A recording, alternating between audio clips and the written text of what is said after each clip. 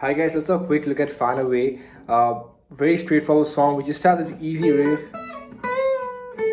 and then we have just two chords going throughout the whole song. Stand tuning, no capo. So let's straight away dive into the chord shapes.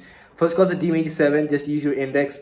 Bar that on the second fret of GBE. It's pretty easy. Otherwise, use your fingers, which I don't like. So let's go for that index. So mid open, second. Then we have an E major, which is open, second, 1, open. Straightforward chord.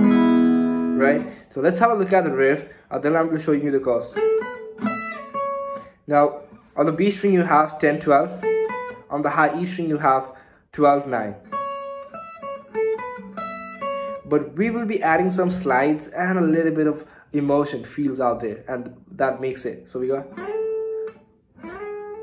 a slide from the 5th fret to the 10th fret. So when you play 12 on the B, now we go to high E.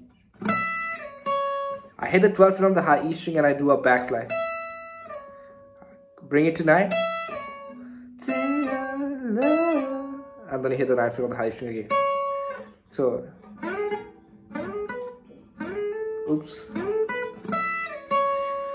And then we have same way slide on 10 on B, 12 on B.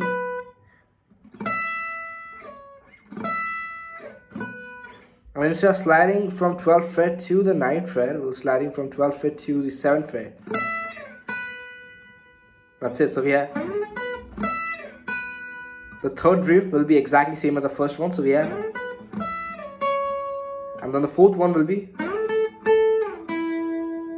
So I slide from 5 to 10 on B. Then I go for an upstroke on the B string, 10. Then I backslide from 10 to 5. And I go for an upstroke on 5th fret on the B string. So we have down, up, down, up, down, up, down, up. All put together, this is how the riff sound.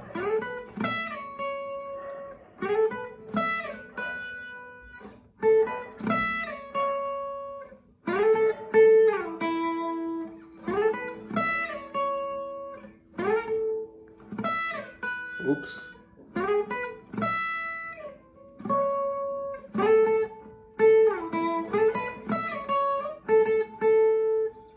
One, two, three, four.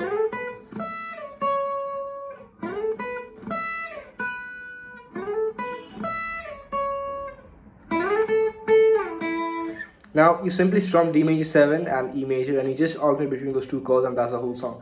And